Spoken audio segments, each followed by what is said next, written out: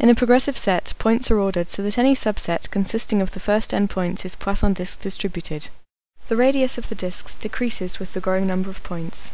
This allows point sets to be generated according to a spatially varying target density function by using only those points whose rank does not exceed the desired density at the corresponding location.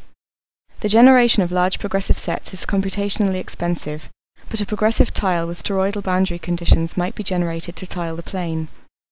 However, using only a single tile causes strong apparent repetition artifacts. To avoid repetition, we turn to Wang tiles, which allow non-periodic tilings of the plane using a small set of tiles. As stated in the paper, there exists no known method to create progressive point sets for Wang tiles directly. Therefore, we create a progressive Wang tile set by merging together a set of progressive source tiles. We create a unique source tile for each color of the tile set. To create a tile, we merge the source tiles that correspond to their edge colors. First, we create a fresh, unique source tile. Then we merge the 4 other source tiles, one at a time.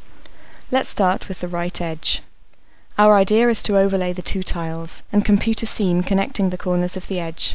Then we remove the points located on the wrong side of the seam.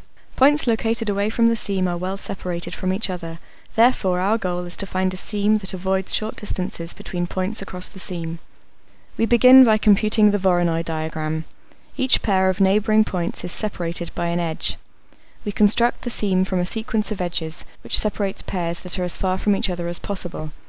We assign a cost to each edge that penalizes short distances. High costs are shown in red.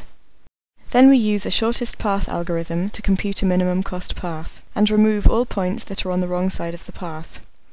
We use the same algorithm to merge the sources for the remaining edges. As you see, the resulting point set is well distributed. Finally, we create a progressive ranking for the tile as described in the paper. The tiles fit together perfectly and are also well distributed. In the following, we introduce recursive Wang tiles, which allow us to create point sets of unlimited density. We associate each tile with a grid of n by n scaled-down tiles from the same set. This allows us to create arbitrary large tilings by recursively subdividing a coarse-based tiling or even a single tile. To guarantee that subdivided tiles match, we associate each edge color with a unique color sequence for subdivision. Now we have to find an arrangement of subtiles for each tile that agrees with these color sequences. We employ a stochastic search in order to find a valid tiling. We begin with a random tiling that does not account for the color matching constraints, and repair it iteratively as described in the paper. As a last step, we have to create a smooth point progression from a base tile to its subdivision. We achieve this with a relaxation procedure, where we move each base point slightly towards its nearest point in the subdivision set. Finally, we create a new ranking for the combination of base and subdivision points, as described in the paper. Now the point sets are recursive. The points on each subdivision tile coincide with one of the base point sets, allowing us to create infinite dense point sets via recursion. One application of our technique is the placing of primitives for non-photorealistic rendering.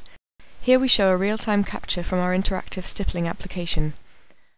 A comparison with the warping technique shows the superior visual quality of our technique.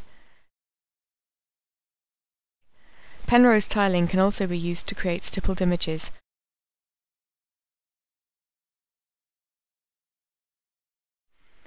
Note the high frame-to-frame coherence of our method. The stipples exactly follow the movement of the camera when panning and zooming. While zooming in, we increase the number of stipples to keep the apparent density constant. We can infinitely zoom in without slowdowns. The next demonstration of our technique is an interactive texture painting application. The user provides a set of small alpha cutout images, which we call textons. At runtime, the user can interactively spray out textons by painting density maps using a brush. For each frame, the texton positions in the visible area are computed in real time using our technique. The compact density map representation allows large areas to be handled. Our application can be used to create interesting paintings. With standard image coding techniques, we can compress the density maps. Compressed, this painting takes only about 4 kilobytes of space. Finally, we would like to show the superior visual quality of a blue noise arrangement of textons. See the improved appearance of our arrangement in comparison to a random placement of textons.